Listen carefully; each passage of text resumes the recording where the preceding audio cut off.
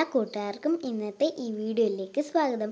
അപ്പോൾ നമ്മൾ ഇന്നത്തെ ഈ വീഡിയോയിൽ കൂടെ പഠിക്കാൻ പോകുന്നത് 5ാം ക്ലാസ്സിലെ ഇംഗ്ലീഷിലെ 3ാമത്തെ യൂണിറ്റായ the little girl and the umbrella എന്ന ചാപ്റ്ററിലെ കംപ്ലീറ്റ് ക്വസ്റ്റ്യൻസ് ആൻഡ് ആൻസേഴ്സ് ആണ്. അപ്പോൾ നമുക്ക് നോക്കാം.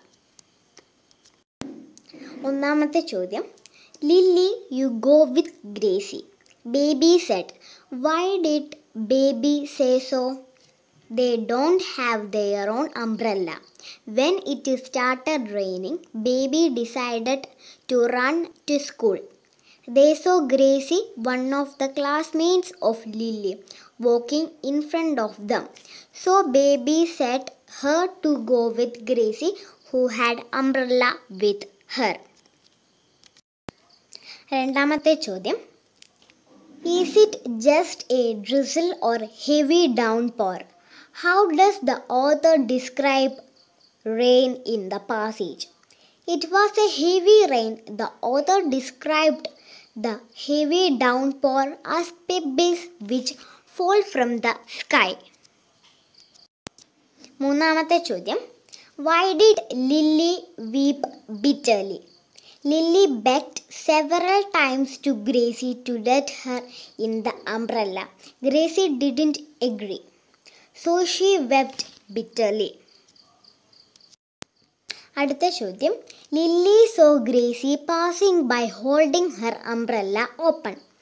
What might Lily's feeling be?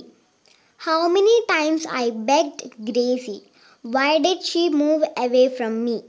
I wish I had an umbrella.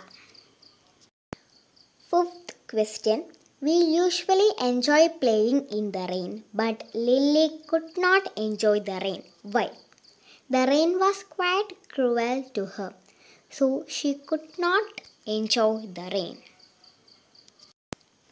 അടുത്ത ചോദ്യം, cite an expression which suggests that Lily belongs to a poor family.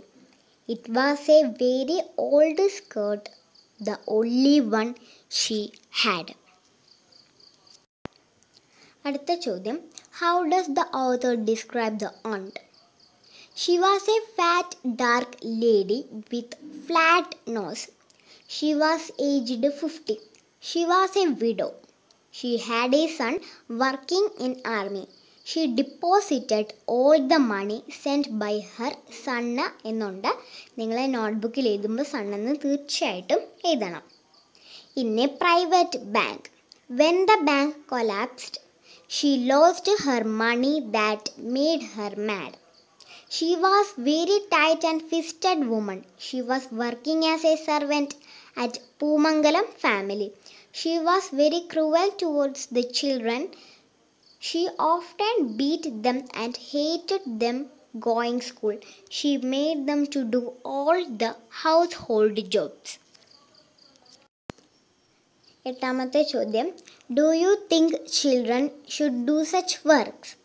No, children should get proper care and education in their childhood.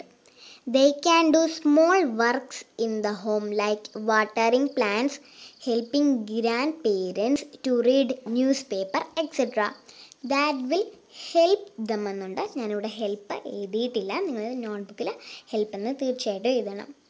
That will help them to grow as responsible citizens, but heavy household jobs may retard their proper physical and mental growth.